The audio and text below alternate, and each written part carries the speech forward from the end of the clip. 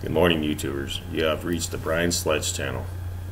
Please like, subscribe, and hit the bell for notifications. Thank you very much, and have a great day. Bye.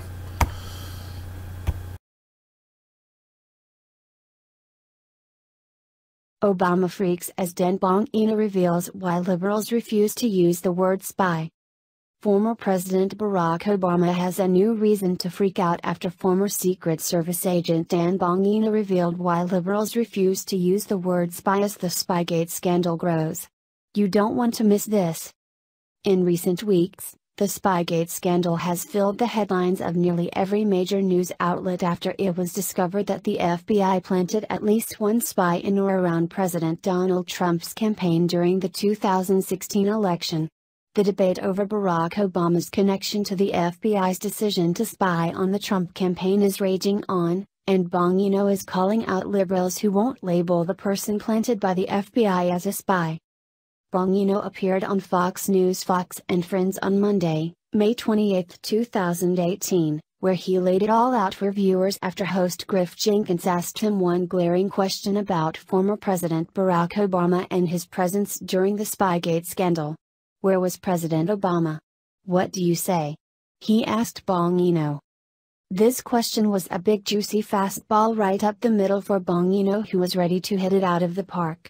You know, I've been itching to get this out there. Let me explain to you from an insider's perspective, from someone who's worked in law enforcement. I've had interactions with intelligence often and these types of things, Bongino began. Next, Bongino slammed liberals with the real reason they won't use the word spy.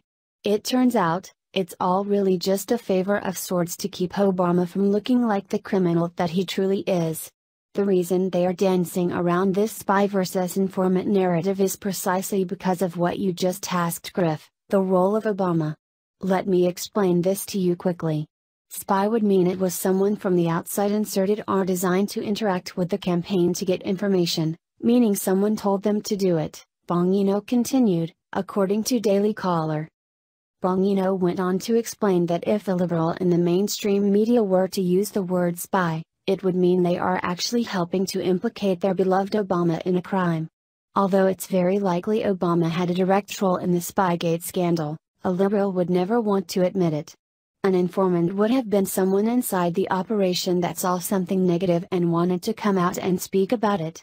That's why they are not using the word spy. Precisely because it implicates Obama, who put him from the outside into the Trump campaign, Bongino declared.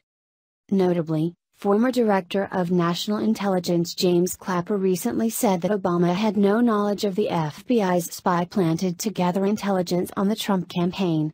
Not surprisingly, Clapper made the remarks during an interview on CNN. I am sure President Obama had no knowledge whatsoever of an informant, Clapper said, adding that the FBI has many informants who play various roles within the department who provide very valuable information and do so in a legitimate way, Clapper claimed. Months ago on Twitter, President Donald Trump included Clapper on a short list of DC's biggest liars and leakers. Little Adam Schiff, who is desperate to run for higher office, is one of the biggest liars and leakers in Washington, right up there with Comey, Warner, Brennan, and Clapper. Adam leaves closed committee hearings to illegally leak confidential information. Must be stopped. Trump wrote. Clapper also drew a mountain of criticism for recently claiming that, if the FBI did plant an informant in Trump's campaign, that it was a good thing. The reality here is that Clapper and his liberal Kool-Aid drinkers want to downplay the tremendous criminal activity which took place under the Obama administration. Barack Obama and his henchmen have been caught with their pants down, and it's time for them to pay the price. In my opinion, liberals can refuse to use the word spy all the way up until Obama administration officials, including former FBI Director James Comey, are handcuffed and led away. It makes no difference. As the saying goes, a rose by any other name would smell as sweet, but in this case, a spy by any other name would be just as criminal.